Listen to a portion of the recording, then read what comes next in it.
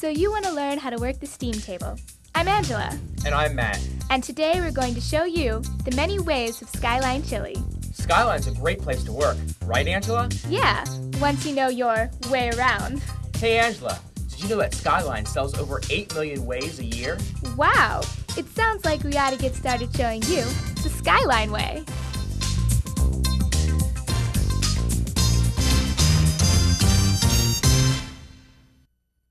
Here's Mary. She's just starting her shift. Where do you think she's headed? Well, I know something about Mary. She's heading to the first place we all go after clocking in, the hand sink. Before beginning any food preparation, employees must always wash and sanitize their hands. At Skyline, we're really committed to serving customers safe food. The bacteria and germs on your hands can cause people to get sick. So wash and sanitize. Just do it. Look, it's almost Skyline time. Let's see what Mary's doing to make sure the rush goes smoothly. First things first. She's bringing out a bucket of fresh sanitizer water and clean towels.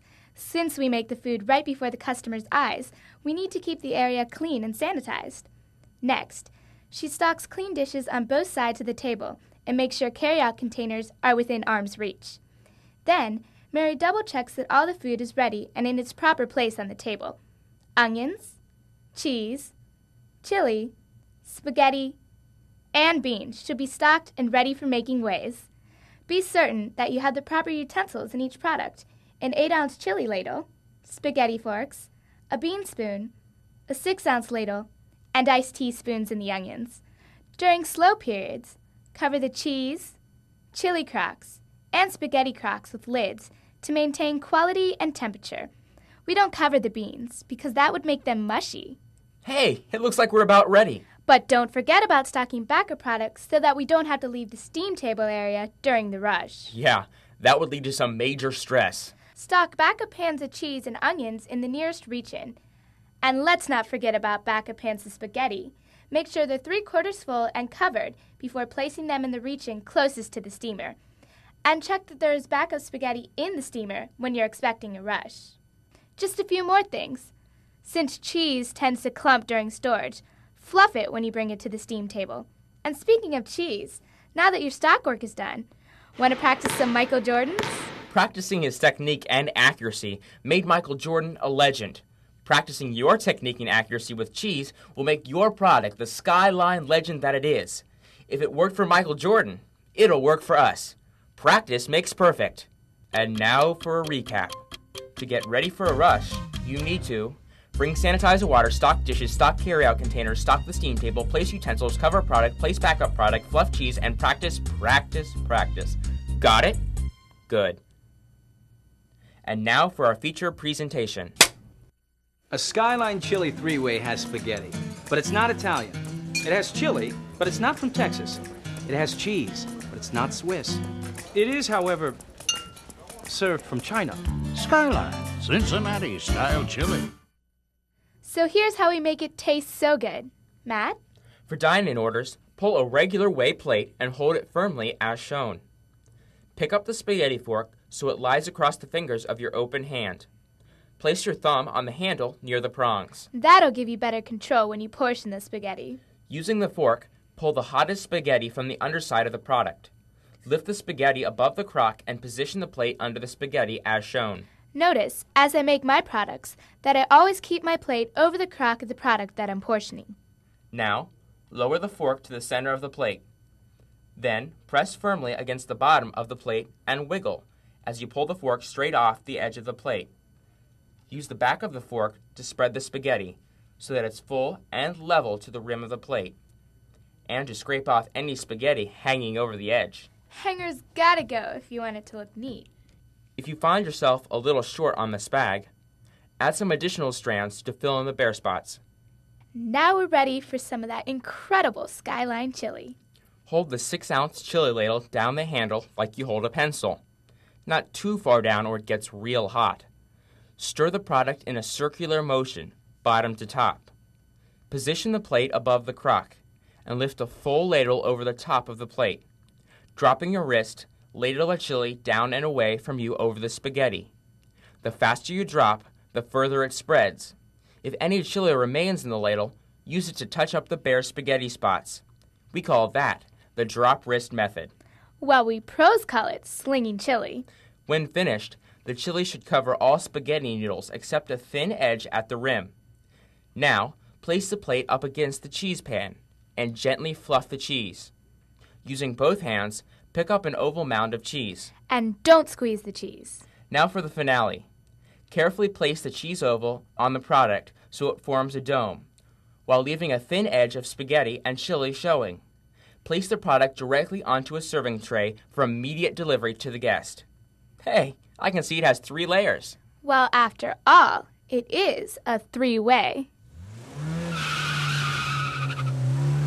Remember the keys to making a perfect 3-way. Use the hottest spaghetti. Spread the spaghetti to rim level and edge to edge. Always stir the chili. Use a full ladle down to the last drop, and top it with a dome of fluffed cheddar cheese. 3 distinct layers of great taste. What about our customers with smaller appetites? How about a small 3-way? Yeah, same great taste, less filling. The small 3-way is made the same as the regular way. The key difference is that we use half as much. Now, as Angela makes a small 3-way, see if you can point out what makes her technique so great. Okay, Angela, take it away.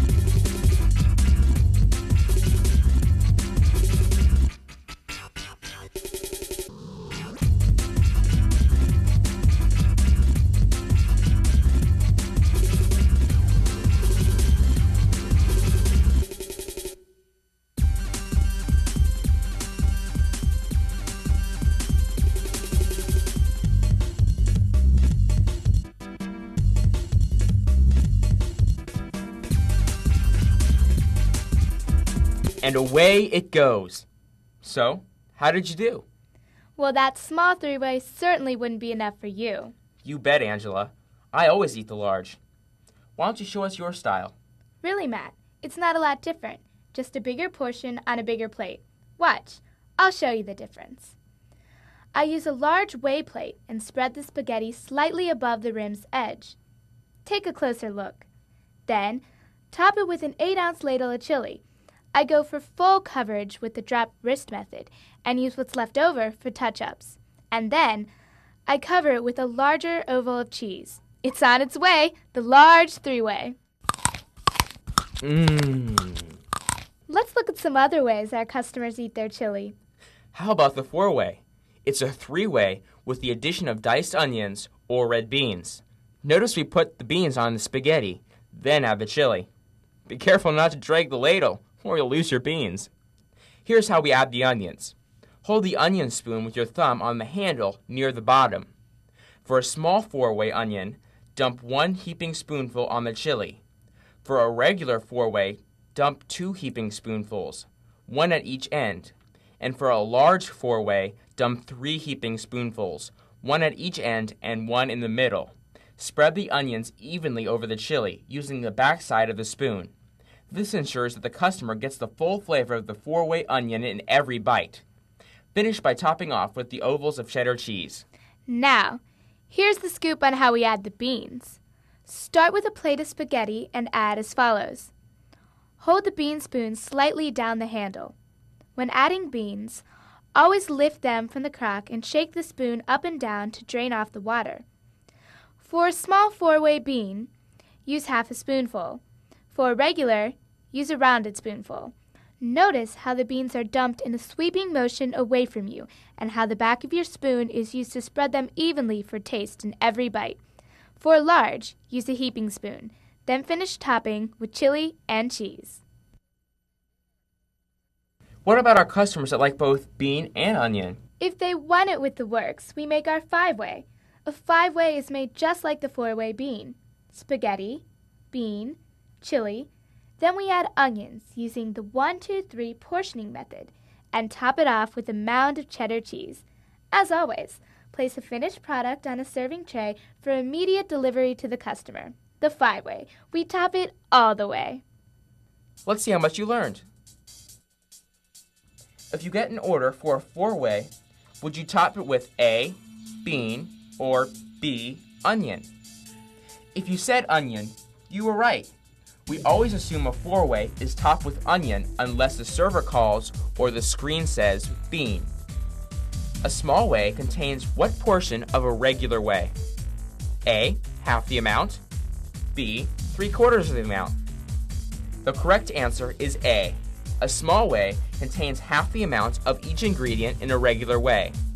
The 1, 2, 3 portioning method relates to A, how you put finished product on a tray.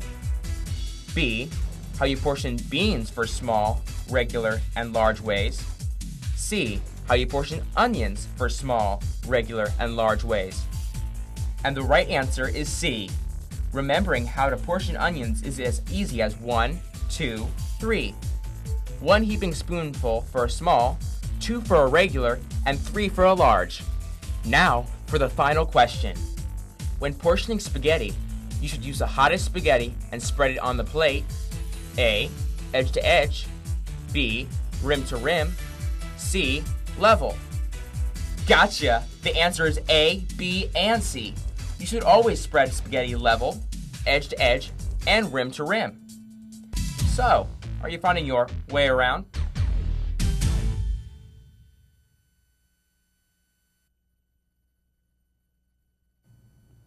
Let's go on and take a look at some variations to our standard 3, 4, and 5 ways. You know, Angela, sometimes our customers want us to hold the cheese. For them, we serve up our chili and spaghetti dish. It's slightly heavier on the spaghetti so that it's filling. Tell us how to do it, Matt. Start with a regular plate of spaghetti. Portion a bit heavier, making it a slightly rounded plateful. Then, cover it with a ladle of our secret recipe chili. And if the customer requests, add onions, beans, or both. That looks like a filling dish without the cheese.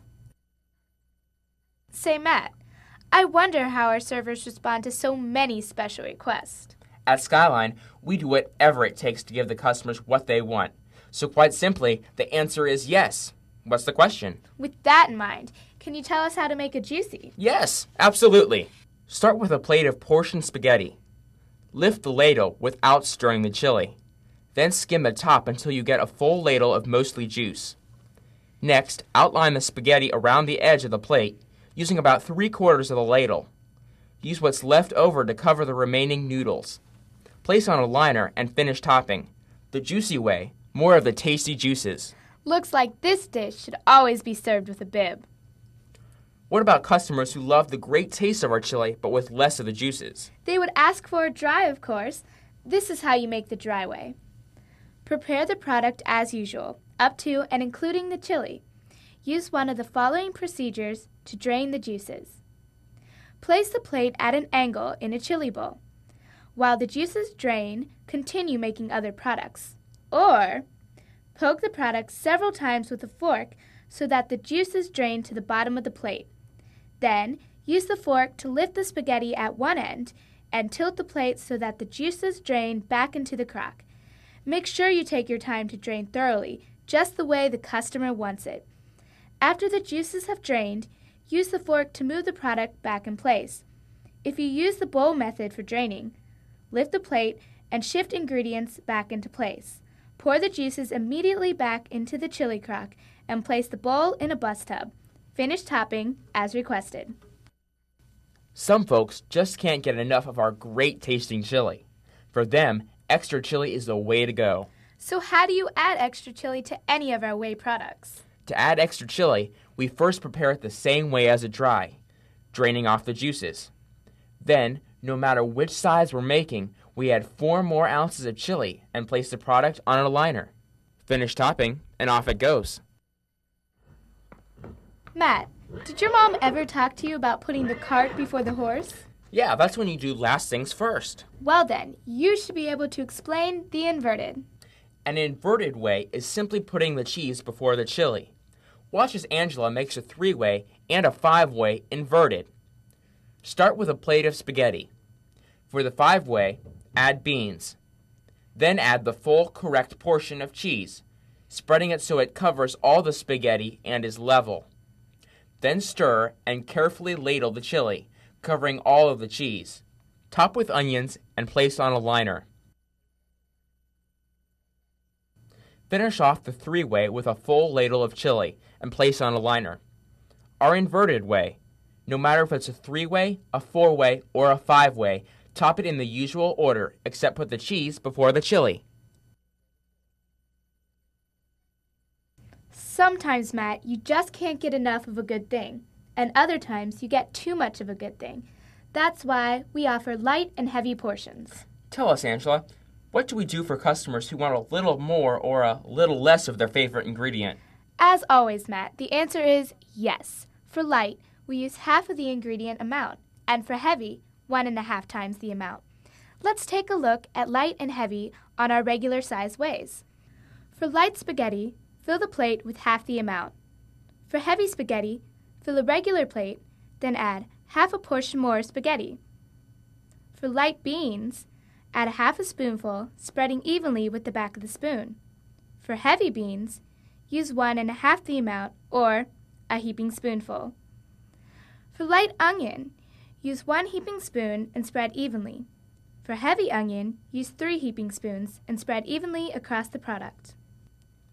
For the cheese lover or onion lover, we offer sides. For a side of onion, scoop 3 heaping spoons into a cracker bowl. This should fill the bowl halfway.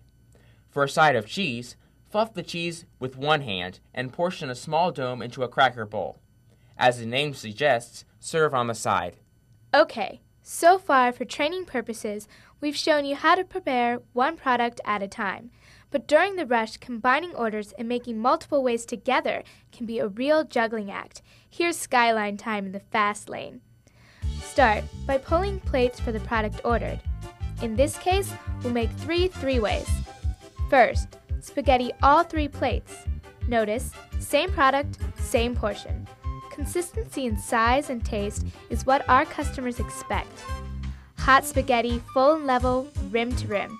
Remember to scrape off any hangers. Then, chili all 3 products. Stir first. For that great chili taste, use a full ladle and empty every drop. Use the drop wrist method. Faster drop, better coverage. Touch up the bare spots. Finally, cheese all 3 products. Fluff first and place oval mounds on the product. Remember, the customer sizes up our product visit to visit. Consistency does count. Move to a serving tray for immediate delivery.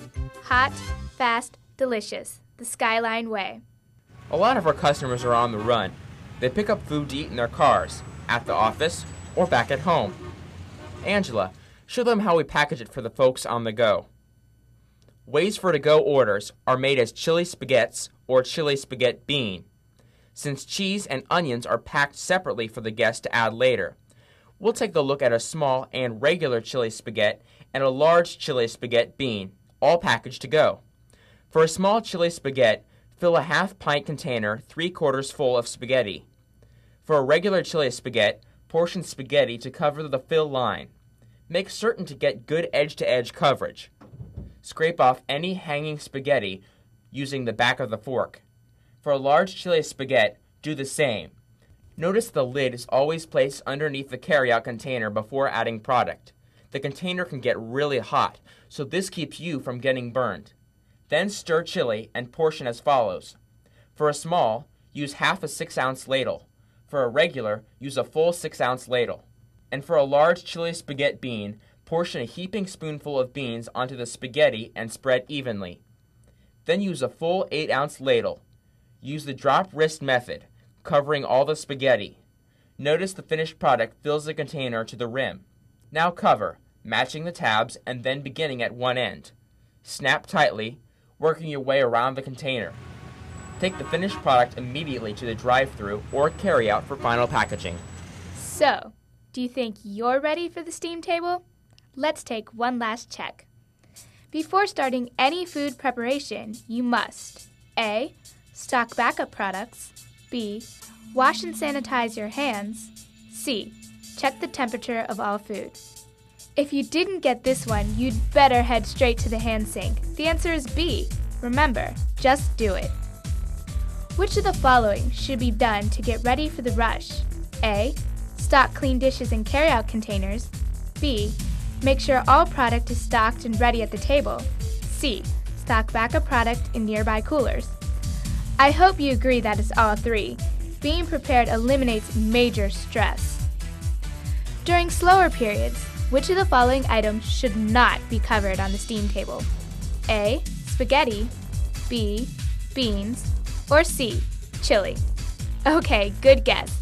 The correct answer is B. No mushy beans on our ways. Ladling chili, you should A. Always stir first. B.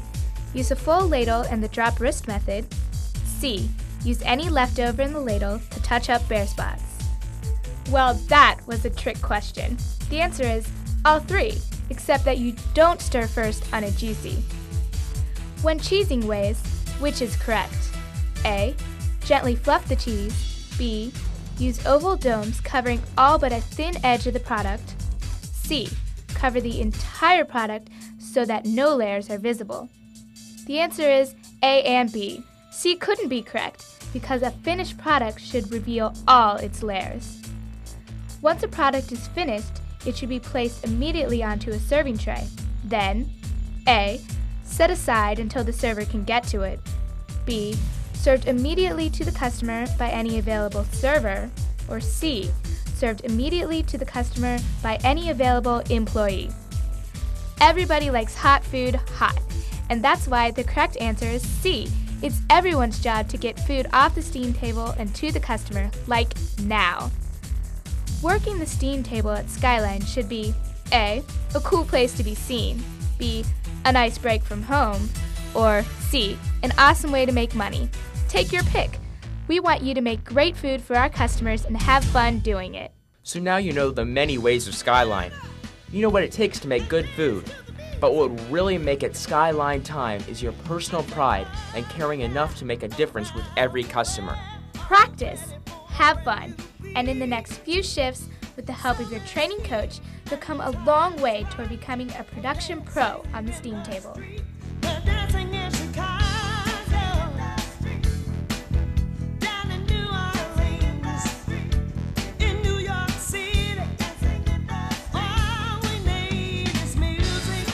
Sweet, sweet, sweet.